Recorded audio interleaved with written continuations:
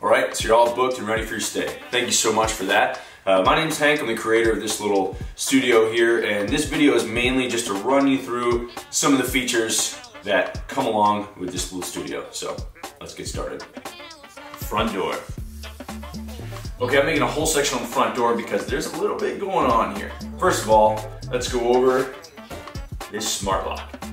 So you should have gotten an email from Airbnb or from me giving you a link to the August smart lock.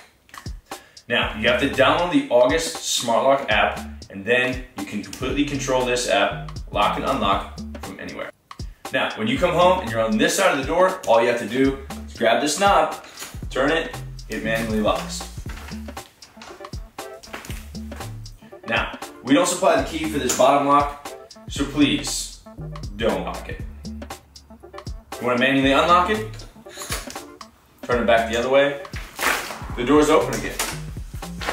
Wow. Please note, the hub for the smart lock that lets you lock and unlock it is plugged in right underneath this adorable little orchid here. Now, if that plant is still there, please look underneath at the August Smart Hub and never touch it. Thank you very much. If you unplug that August Smart Hub, you won't be able to use it anymore. So, be forewarned. Moving on to the light switches. This one controls the light right there, outside. This one controls the light in the corner, again, outside. This middle switch controls the fan and light in the living room. This right here is a coat rack. The kitchen. So, first of all, we're talking about these lights. So, these lights are controlled by their own little switches. This particular switch, right behind here, attached to the side of the mini fridge. Off, on, easy. In terms of these little LED lights in the kitchen, they're controlled by this little remote that I just leave in the kitchen. I keep the cutting board on top of all of these things, just to make it look a little cleaner. Doesn't matter, do whatever you like. Here, all the utensils are stored. There's holes in the bottom too, so if you wash them in here, it should drain out. Next up, we have just a little sponge holder. Very easy. Now, I get confused with this myself. If you want to take this faucet head out, just push it down, pull it out, you're ready to go. It's got a button on the side. You can press it for either the spray mode or the regular mode. Sure, you got it. One piece of advice, please. This head does swivel both ways, but obviously, let's keep it in the sink. All right, now we're gonna talk about cooking. First, we're gonna talk about this induction cooktop. Now we have our induction top out, all we gotta do is plug it in. I put an outlet right here to make it a little bit easier for you. The LED lights are plugged in there as well. Everything on here, control-wise, is a little touchscreen once you turn it on. All these pots and pans are induction safe. There you go, start cooking.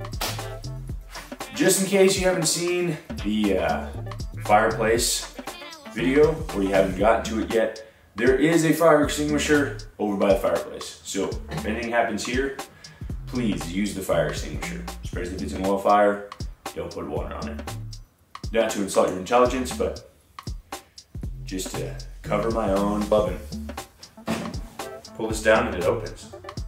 If you guys have any issues or questions or want to learn about these things more, the manuals for all these things are down here in this drawer, along with some extras, sponges, some utensils, washcloth, some extra pans, etc. This little device right here. Other than that, you guys should be good to go. Right, so here we have standard microwave, 1000 watts by the way. Mini fridge-ish, medium, maybe. Not a very small mini fridge, but not a full-size fridge. Anyway, I have a decent 2-tier freezer here. This little device in here is just a scraper for the ice. Don't be intimidated. and your standard mini refrigerator in the bottom. All right, now on everybody's favorite topic, coffee. Feature number 1 of the coffee section. These chairs go up and down with a little lever on the right side. This is a little single cup Keurig K-cup. They have the little K-cups up here. I've supplied a few of them for you already. I have this cute little mug for you too. This is yours, free to use. Obviously, please don't break it or throw it through any of the windows. We also have some little succulents here. They need very little treatment, like a little bit of water, like once a month. Moving on from the coffee section to the office. Here's the office. All right, obviously this desk space can be used for whatever you like. Just as you be careful putting stuff on this. Made this table myself. It's not perfect, I understand, but please try not to damage it because it would take me a while to make it over. One of the main features of this coffee table office desk thing is your little outlet right here. So we have 2 USB ports and 2 regular outlets, so you can plug in whatever you want, do your work by the window, by the flowers, this other window, whatever your heart desires. The Reading Nook. All right, this is by far my favorite build of the house, so let me run you through some of the features of this little Reading Nook. First things first, the light switch. Same light that we have over there. The switch is a little bit easier to see. Off, on. You got it, you're killing it. Next, since I know I would like to do a lot of work on this super comfy little couch right next to this window in the morning, maybe have a little bit of coffee and not spill it on the couch.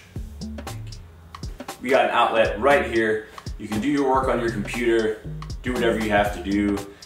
And if your guests are staying and they decide to sleep on this bed, they have somewhere to charge their phone. Speaking of, yes, this is also a bed. Let me show you how to do it. All right, so making this couch into a bed is very simple. There's slats underneath here. So all you have to do is grab onto this front piece of wood, grab in this middle of the bed, pull both out very slightly.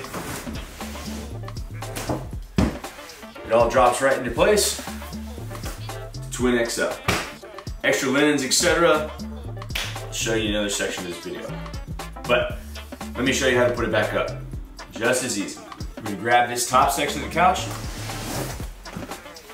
put it back on top of the bed, push everything in.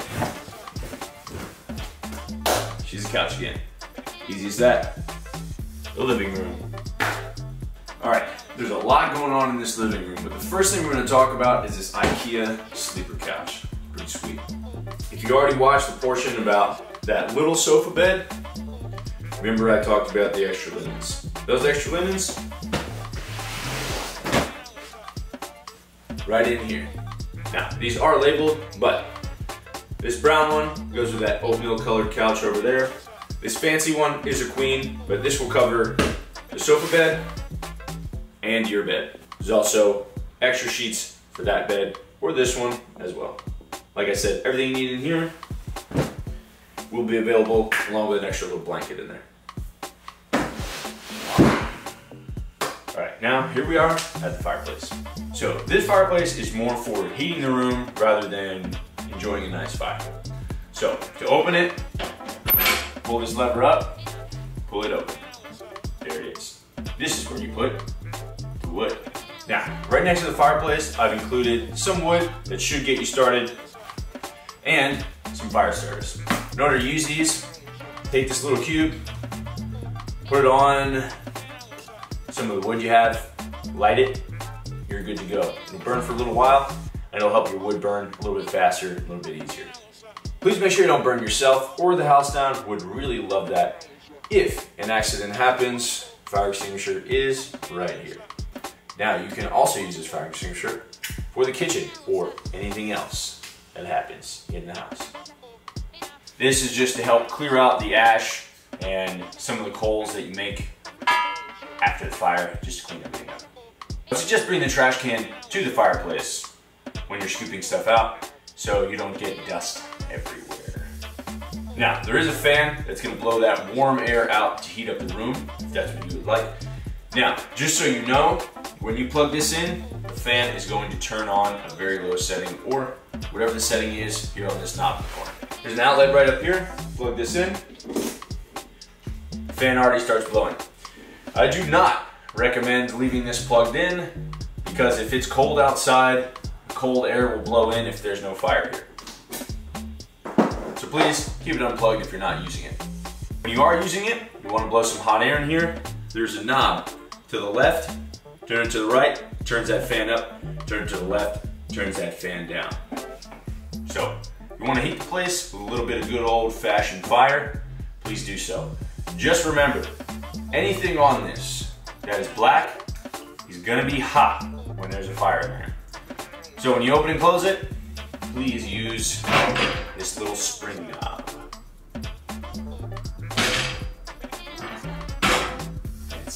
Now moving on to the entertainment system, or as I like to call it, a TV. First of all, a TV is operated by this remote. To use this remote, press the buttons. Now, assuming you're connected to the right Wi-Fi, there is also an application from Vizio that you can use to control the TV. Now that you got the app, you can use the buttons just as you normally would. You can even click Netflix and it'll bring you right to it. Next up on the entertainment center is the PlayStation.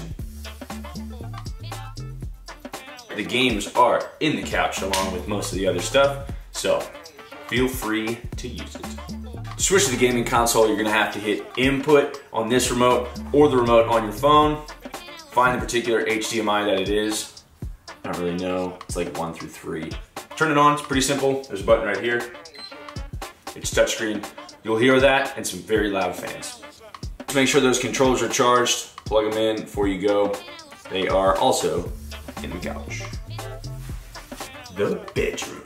All right, here we are, the bedroom, everybody's favorite part, where we like to sleep. Super comfy mattress. I'm gonna run you through some of the super basics of this little area right now. Hey, these switches. The far one controls this light and fan. The other one, on the left, controls that fan in the living room. But there's another control for that fan in the living room by the door. So if this one's not working, you're gonna have to flip the switch on the other one. These little lights you see going around here are controlled by this little button right here. You can change how they look with that. If you want to turn them off, simply unplug it. Now for this closet, just want to let you know, it's not broken. Took this off the hinge for a reason. Makes it a little bit easier for you to get in and out with the closet still open.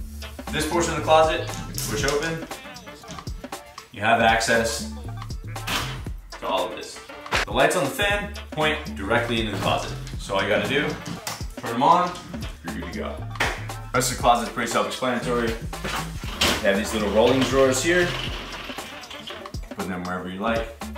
Iron, please be careful. Ironing board, which is hanging up here. All your hangers. We have a few games. The instructions for these games are right here. A little steamer. Right, now we're gonna talk about the bathroom. More specifically, how to use the shower. You're gonna push up on this knob, turn it right or left, turn it on. Simple as that. The last thing I'm gonna talk to you about is this mirror. It swivels. That's it. Just please don't slam it up against the wall and break it. Please don't break anything. Next. Laundry. Now, obviously the laundry room is not inside of your unit, but you go outside that door, make a left, there's a little door right in the carport area, and that's where the laundry room is, and you're free to use it. So, you washing. God, it's dumb. So besides basically the backyard, this is the only shared space that you guys are gonna have. Now, this is a laundry room, pretty typical. Samsung dryer, Samsung washer, pretty self-explanatory. Got a little bit of detergent up here for you. All you gotta do is just squeeze it in, everything goes in. Just please be respectful of the space and just know that there will be 1 or 2 other people using it every once in a while. Other than that, it's laundry. Well, that's it. Welcome home. I hope that helped you out. But if you need anything else, let me know. Enjoy your stay.